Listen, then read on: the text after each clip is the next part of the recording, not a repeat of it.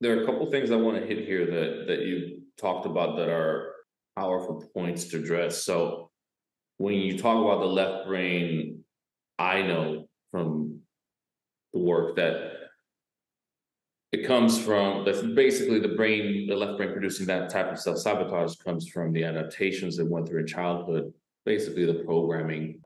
And then we develop these habits from childhood based on that.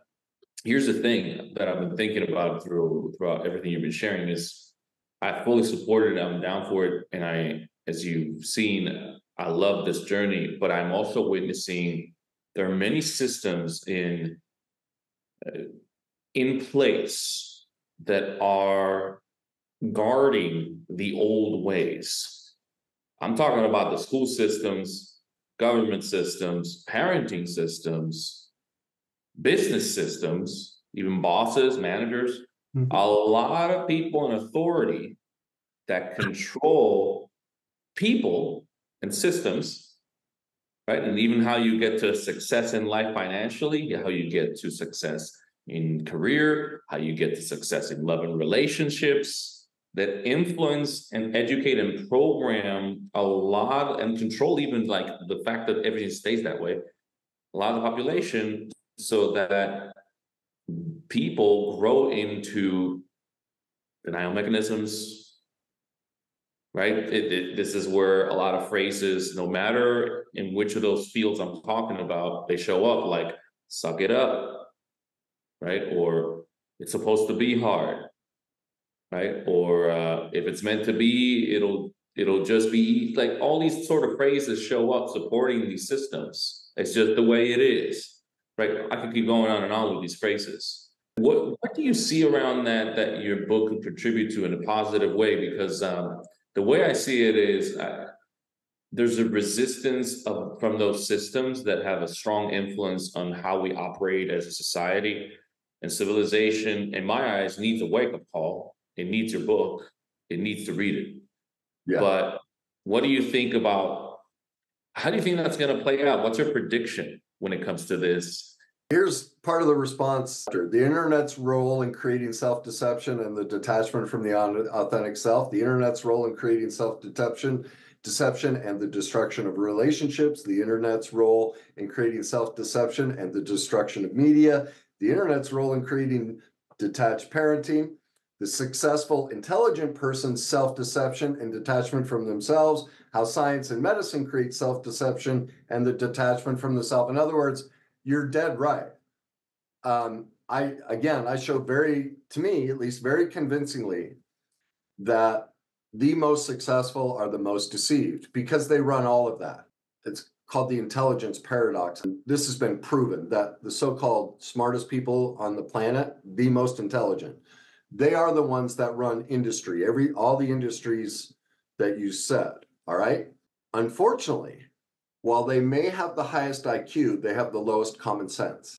And so because they're so smart, they get bored. And so they create all of these destructive processes and frivolous ideas and concepts that are massively destructive to everyone on the planet because they lack common sense. And that's just fact. Like, what is common sense to you? What's that? Well, the common sense would be it's obvious that all of these processes aren't working, but that's the left hemisphere. When given proof that it doesn't work, that its line of thinking is wrong, it sees that proof of its falseness as proof to keep going, to actually double down and go even further in that direction. That's how the left hemisphere is a denial-making monster, and it is what the intelligent people are caught in because they've been conditioned to stay away from emotion. The way our brain works is everything comes into the right hemisphere. In our right hemisphere pulls from all of our emotions first. We feel before we ever think in everything we do, all right? And so then it creates a generalized assumption based on past experiences of what happened, sends it over to the left. The left then trims it down, and it's supposed to send it back to the right side for a last and emotional sifting to create the greatest intellect and most balanced decision. What's missing in our culture and society, because starting with the church hundreds of years ago, they wouldn't allow science to go to emotions. We're so underdeveloped and uneducated emotionally, and we've promoted this left hemisphere logic, it doesn't get to the right. And that's the lack of common sense, is it's all based in analytical, critical thinking, which is skewed and incorrect. And when you show it that, like, look, I blow up COVID. I mean, it's just a disgrace. And all that. I knew it back then when it came out, and now all the studies are showing, like, the shots don't work, that Pfizer, you know, the medication that was sent to us was only tested on 40 people, and Fauci's duplicity, like all of it.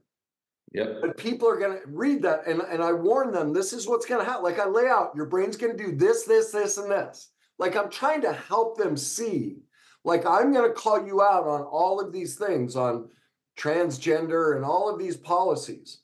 And here's what your brain is going to say. Like I literally tell you, your brain is going to say and do this. And this is what you want to look for. It's going to say you're crazy. That's a conspiracy. This is a bunch of BS. Oh, What the heck what are you your talking about? Those are the experts credentials? talking? Yeah, they're common self-deception. This is the other thing I show in the book. There are 21 techniques that people in self-deception use, that's the CIA has developed, that if you use any combination of these 21 things in the first 5 seconds, you're in deception.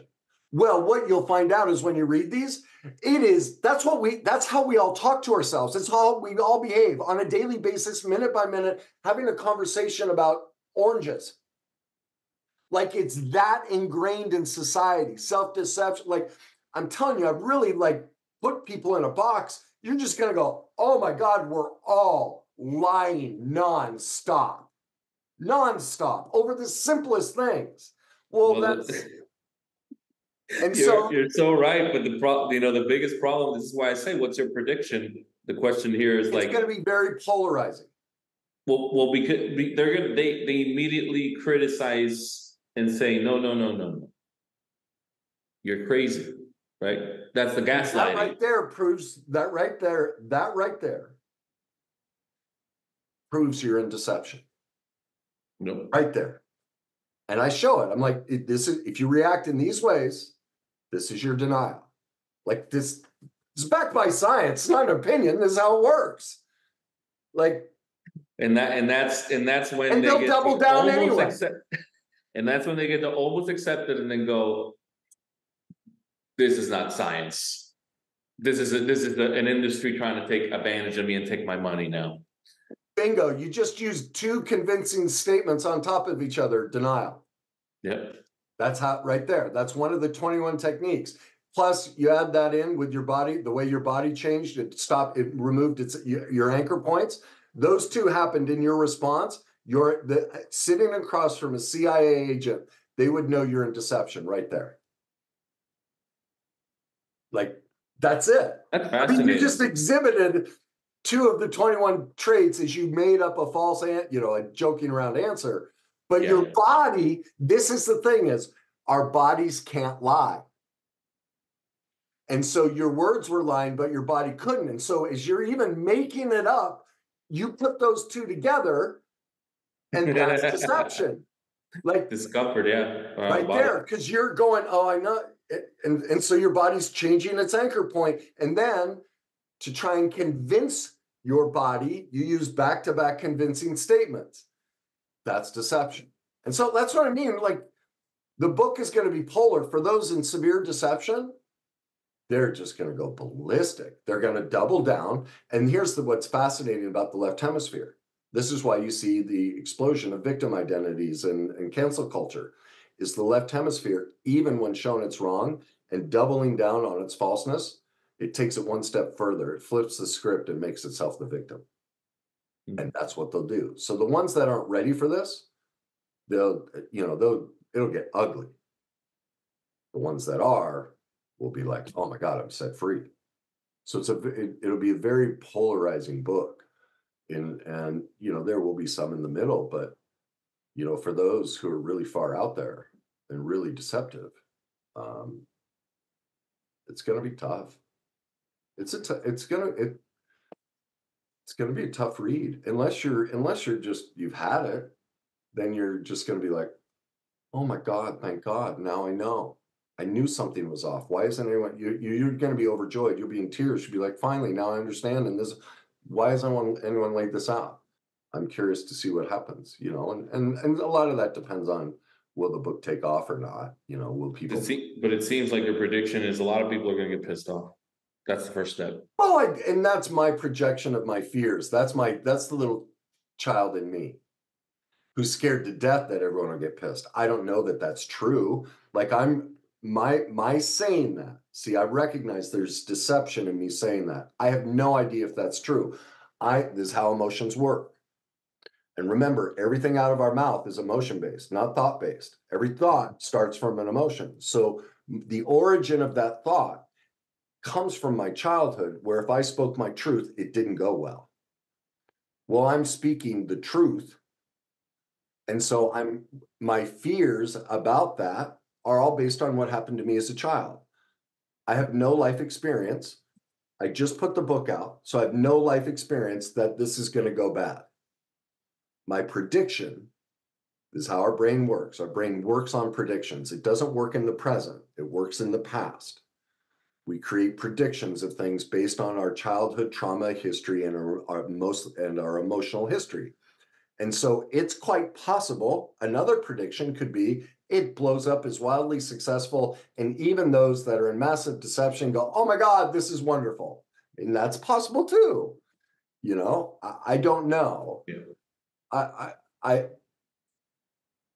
I've tried to approach it from a very loving place and confront that deception without denigrating. Because most times when people confront deception, they do it by belittling somebody else. And that you generally don't, no one really wants to, have their deception or their reality challenged from a belittling place. They created the deception because that's what they experienced from their parents. So they're not going to be open to it.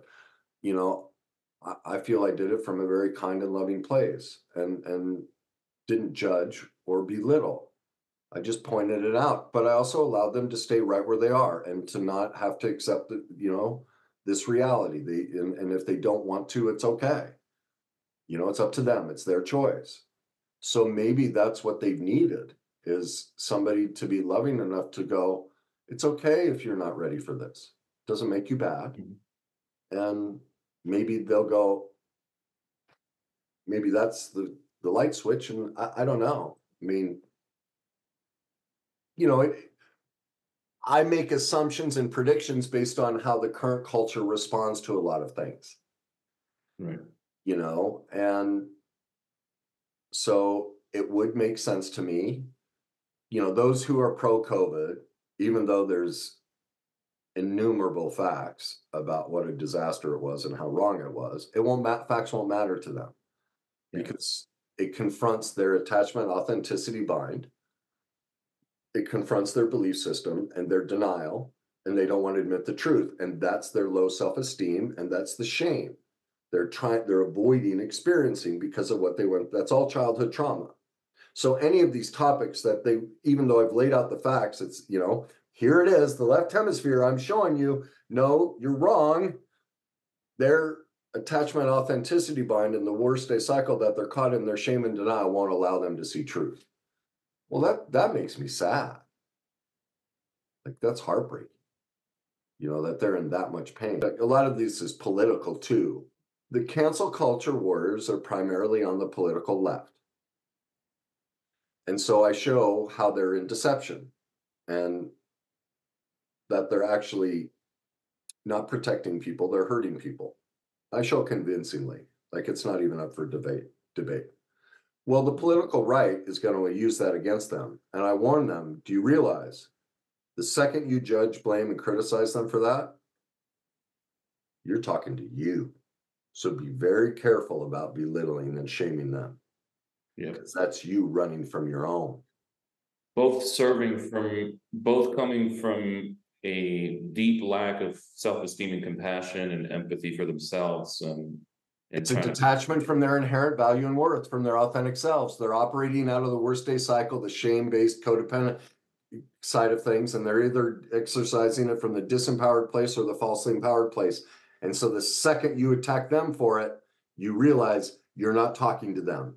Your authentic self is talking to you, trying to tell you what you need to address. So be Kenny, careful that you do from pointing the finger.